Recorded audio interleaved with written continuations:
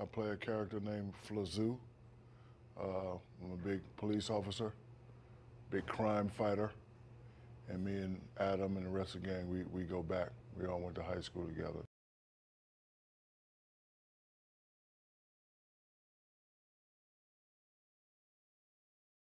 It's great to know Adam, and great to work with Adam, and he's done a lot for a lot of people over the years, and he's done a lot for me. So when he called me and asked me if I wanted to play a part, I said sure. I think this is the third time I've been in one of his movies, so hopefully I did a good job in this movie. But the first Grown Ups was fabulous, but this one it's a must see.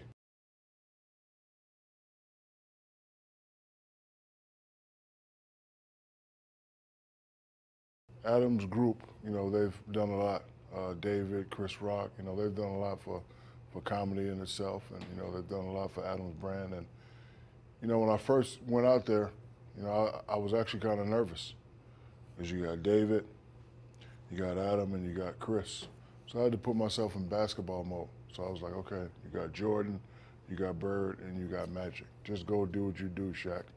And I just did what I did, and I think I did a fabulous job.